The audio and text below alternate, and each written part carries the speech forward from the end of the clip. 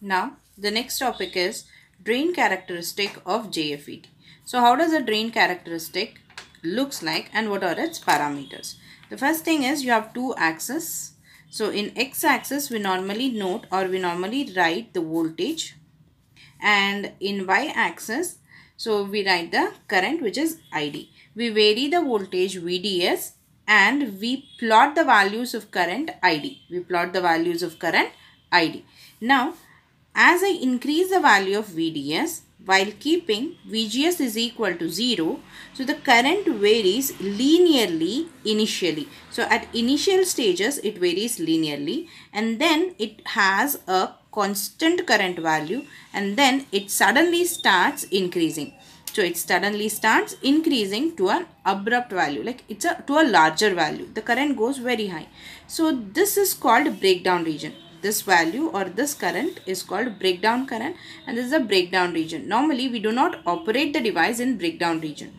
So coming to the very first region where the current varies linearly with the voltage, this region is called ohmic region. It is called ohmic region because the resistance, whatever the resistance you get here, so it makes the current and voltage proportional to each other. So after certain point, that is after the certain voltage, so the current remains constant. This voltage point is called pinch off. This voltage point is called pinch off. So after this pinch off voltage, the current remains constant. It will not vary. You will be having a constant current. So this region is called active region, or it can also be called as saturation region. It can also be called as saturation region, active region, or because it appears after the pinch off, it is also called as pinch off region. And this region will be the breakdown region. Okay, now coming to the second drain characteristic, or the drain characteristic when I vary the VGS values. I will be varying the VGS values in three different variations. That is, once I will take VGS less than 0, VGS greater than 0, and VGS equal to 0. Here I will take VDS as positive voltage. In the previous diagram I showed you VDS taken as negative voltage. Here I am taking it as positive voltage. That is, I want the channel to conduct.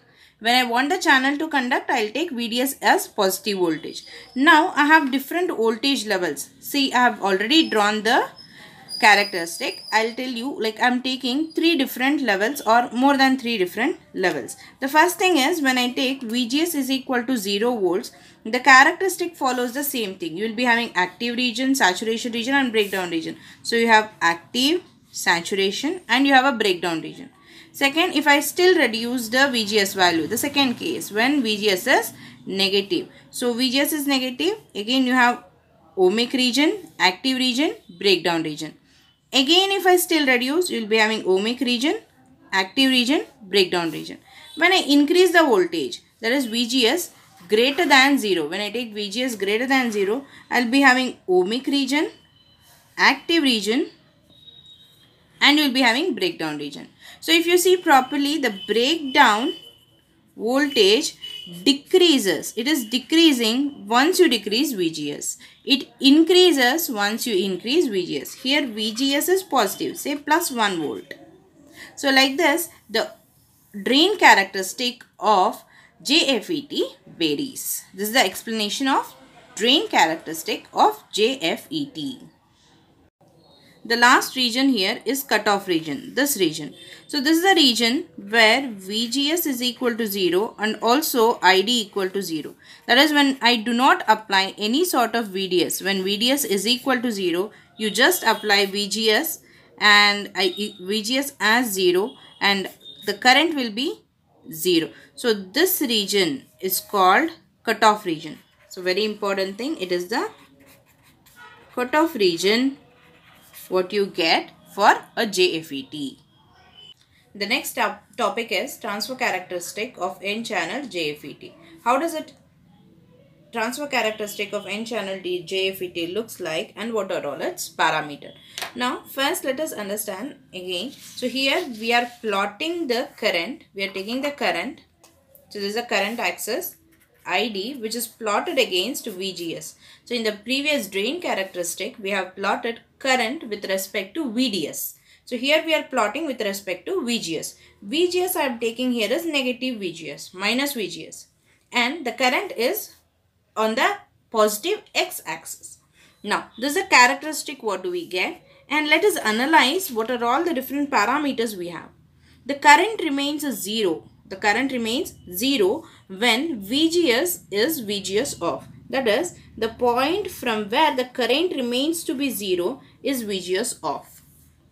Okay. So, the next is slowly as I increase the value of VGS. So, it is, let me assume that it is minus 5 volts. So, let I increase it. Increasing minus 5 is making it minus 4. So, as I increase it, minus 4, minus 3, minus 2, minus 1 up to 0. So, as I increase it, the current will start increasing. So, and it reaches the maximum value when, or it reaches a maximum value when the VGS value is equal to 0.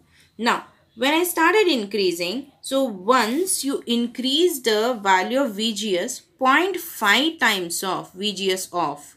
So, if it is minus 5, if I increase it to 0.5 times of VGS off, that is 1 by 2 of minus 5 is minus 2.5, somewhere at 2.5, if this is minus 2.5.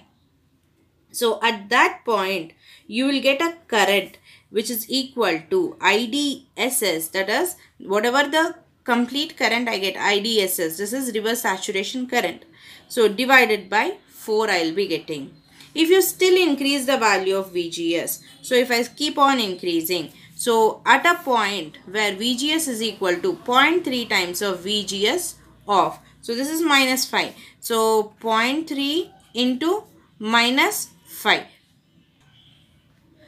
So, which is minus 1.5 volts. Minus 1.5 volts. So, let me mark this point. So, this will be minus 1.5 volts. At this point, your current will be equal to, so IDSS divided by 2. Half the current you will be getting here. And as you increase the VGS to 0, when you reach the VGS value equal to 0, the current reaches the IDSS point. So, this is what transfer characteristic explains. Now, the current equation ID is given as IDSS into 1 minus VGS divided by VGS of whole square. This equation, so you don't have to derive this equation for your syllabus. You just need to remember this, and it is called square law expression, or it is also called as Cotley equation. It is called as square law expression, or it is also called as Cotley equation.